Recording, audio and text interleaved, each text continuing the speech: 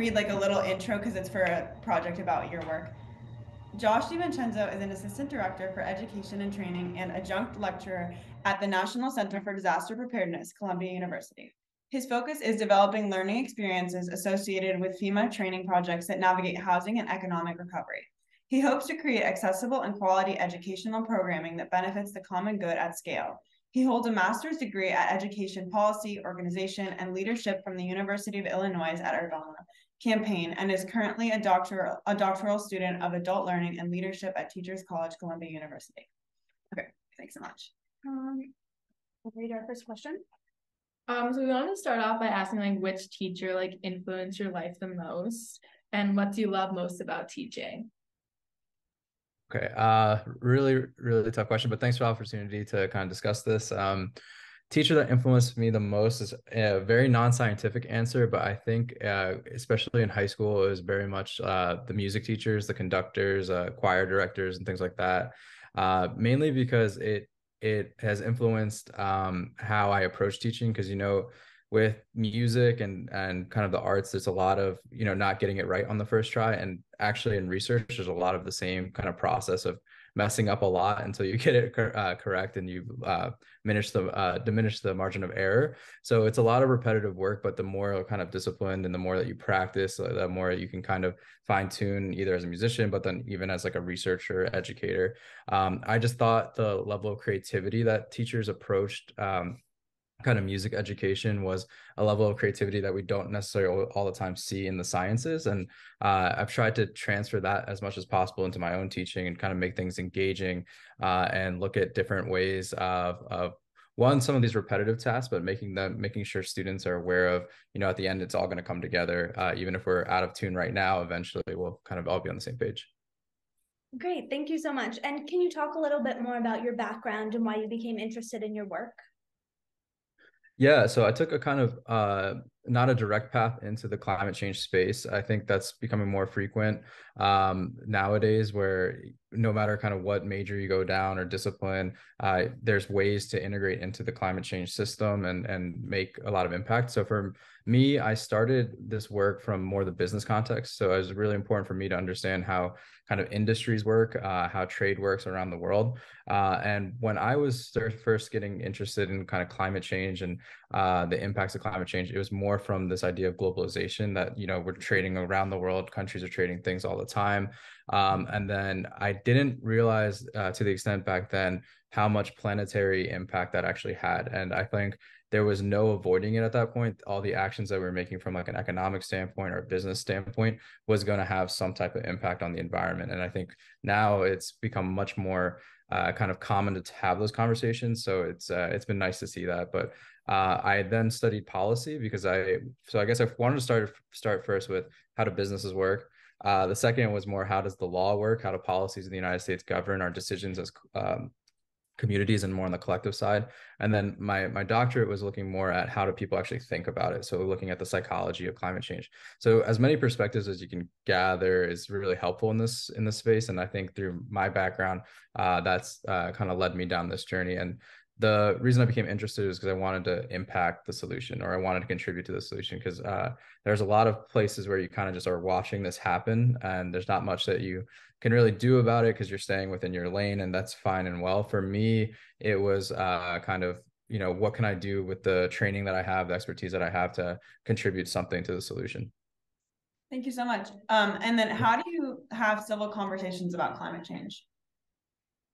It's very difficult. It takes a lot of patience. But it's definitely a skill you want to practice. I think it's especially I think people are coming around to the science, coming around to it being less of a debate. I think we've all kind of seen the impacts firsthand. I think every week you read about a hurricane, a fire, snowstorms coming to New York. There's all kinds of climate impacts that are very tangible now. And I think that's brought a lot of people that historically have not necessarily been on board or in favor on one way or the other to the conversation. So right now is actually the best time to start having these conversations.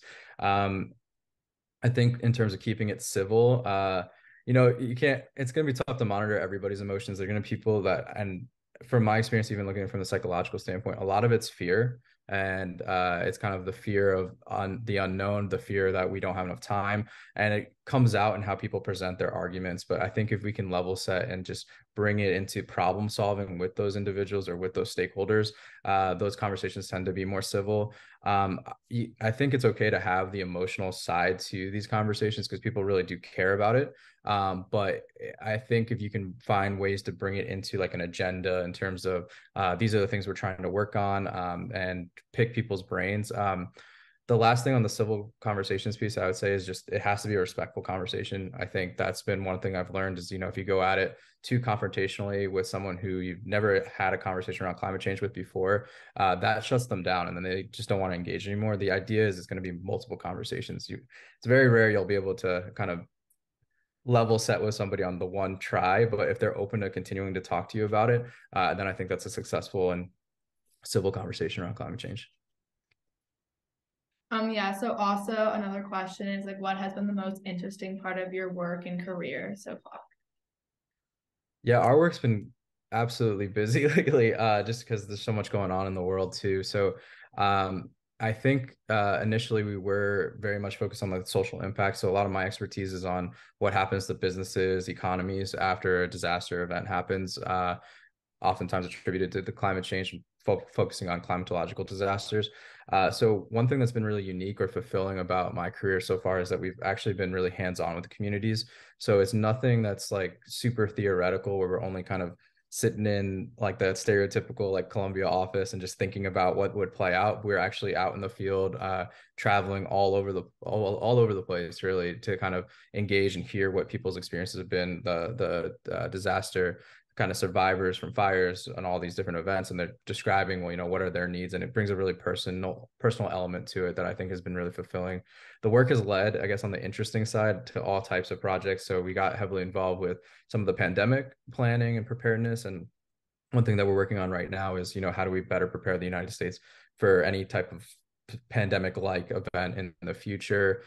We've gotten involved with a really interesting project looking at what we know from the United States around the trauma that happens after children experience disaster events. And now we're helping out on a really interesting project with Ukraine and Poland to address the children that are going through traumatic experiences right now due to the war. And it's been a really nice kind of international knowledge share on that I never thought my career was going to head in that direction, but that's been really fulfilling for me, at least in the last year, to kind of be able to help out and think through some solutions for them. Yeah, I know you've mentioned like a lot about your work overall, but can you tell us like more about your work regarding disaster preparedness, like something specific or anything in general? Yeah, I mean, disaster preparedness is such an interesting concept to work on with communities because no one wants to think about a disaster happening to them, unfortunately. Like no one wants to kind of like have to plan ahead of, if you have a hurricane happen, what's going to be some of the expenses? Are you going to be able to recover? Does your family have to relocate? What happens if a home gets destroyed? So with the disaster preparedness realm, we try to really engage these communities before the disaster happens because the work multiplies by 100 if we're going in right after in the recovery phase. So the preparedness part is these things that when it's really nice outside, we don't have a lot of things that we're worrying about, is when we try to actually go and engage with these communities. But what's been really difficult lately with all the climatological disasters is the frequencies really unreal to kind of keep track of. So it could be something's happening on the West Coast, a week later something's happening on the East Coast, and every community in the United States is so different from one another. So it's what might be prioritized in like a small kind of rural town in Kentucky that was just damaged is going to be very different than like if we have to prepare, let's say, Manhattan in New York City. And so that's been a really tough part on the preparedness side because it's not kind of a one size fits all approach. But for us as researchers too, it helps us out because we need to really learn the country. We need to learn all the communities. We need to learn the language. Going back to the civil conversations piece, we need to know what's actually going to be important to them. And I don't really think we have to really sell preparedness anymore because people have just seen how impactful this has been. But I would say, although we do focus on preparedness, so much of what we're doing now is just recovery because these events are happening so frequently. Yeah, that was kind of our next question is like, what kind of work exactly goes into disaster recovery? it's tough because you are balancing social dimensions, so like wanting to make sure that you're inclusive and thinking about equity in what goes into recovery. You're balancing the political, so you every town you kind of have to go into, or city you have to go into, understand the political landscape. They all have different funding structures. And then there's, of course, the economic, where it's you want them to truly recover.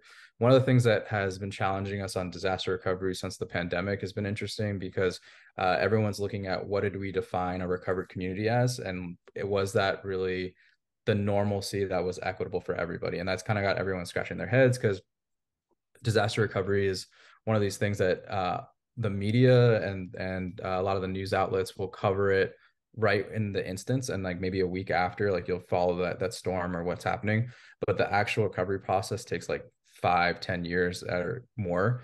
So these are one of these things where it's tough to get the long-term investment into disaster recovery. And there's just, unfortunately, and just the really honest answer to this is there's a lot of things that often will slip through the cracks. So it's really tough to do a perfect disaster recovery. Sometimes these communities are completely unable to fully recover. And then even if they do, if there was already pre-existing like inequalities or issues in that community or that city, after a disaster, those are still going to be there, if not multiplied. So what we're finding is like, yeah, we're sorting out the climate issues, but then when we have like a new city or a new group that we're working with on preparedness or recovery, we also are encountering having to sort out historical underlying issues in that community. So disaster recovery is also just like a very much a social issue as well. So it's a tough one, but a lot of work goes into it. This is where the science community and the social science community really comes together well, because we're looking at all the different dimensions of it. But the last layer of complexity with it is the fact that they might have another disaster. And that's kind of our biggest fear is like, we get to a recovery point 5 years out, and in that 6th year, they have another hurricane or another major storm, and you kind of have to rebuild that all over again. And I think that's getting really frustrating and aggravating for a lot of the communities in the country. And then of course around the world too, because that's a whole different conversation. But that's disaster recovery in a nutshell. But I would say, like, not to end it on like a pessimistic note, on the optimistic note, there's a lot of really good things that happen in disaster recovery. There's new programs that get rolled out at that local level that help to kind of respond to some of the gaps that I was talking about that might be more historical. It brings communities together in a really strong way. I think, of course, New York is a great testament. After Superstorm Sandy, a lot of community members came together, the nonprofits working with the private sector working with the public sector. So there's a lot behind the scenes that oftentimes doesn't get talked about in disaster recovery that strengthens the community as much as this is a very complex process. Thank you so much. Great. Thank Well, we really appreciate your time, and sorry about the technical difficulties at the beginning. Yeah, No problem. About all of your work. It sounds amazing, and we're so thankful for everything that you do. Yeah.